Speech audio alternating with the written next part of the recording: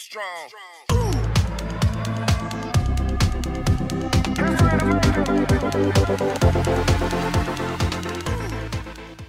Welcome to Tech Tutorials. Today, let's go over how to do animations in Adobe Spark Post. So as of right now, animation is located right here, and you'll see that it's in beta.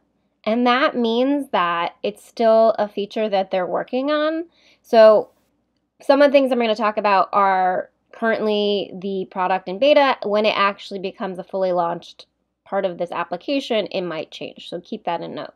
All right, so if you want to do animation, all you need to do is click the animation button right here. You notice right now mine is set to none. That means there is no animation, and we have text animation and photo animation. The first important thing you need to understand is that you can only do one animation. That means you can either do a text animation or a photo animation. At this time, you cannot do both. So let's take a look first at text animation. So we have different options: typewriter, right? And then within that option, there's sort of sub-options: dynamic, flicker. And what it tends to do is it really applies the animation to the biggest piece of text and sort of fades in the rest of the text. Okay, so say I made this text a lot bigger than this text, right? This one right here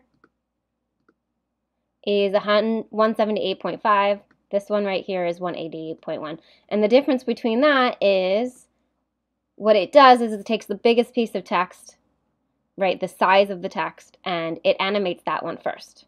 So that's one difference. Now let's look at it in terms of animating photo animation. So here we can see we have different options for photo animation. It's very similar. When you choose one of these options, you also have a couple sub-options within that option.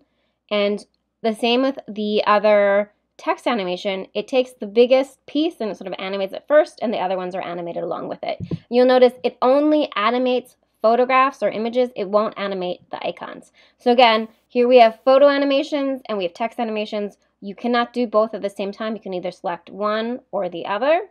With animations, if you download this, you're downloading it.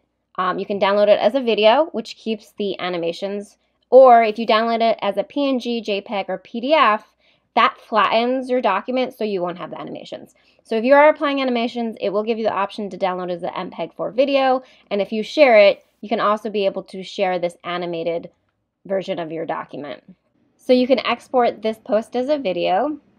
You can publish and share it as a link. You can also download it as a sort of flat digital file.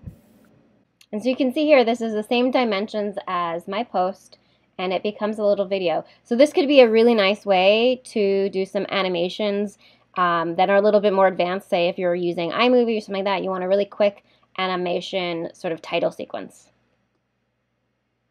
So that's the general gist of the animation tool as it currently is in Adobe Spark Post. I hope you enjoyed this video. As always, like and subscribe for more, and comment down below if you request for a specific tutorial.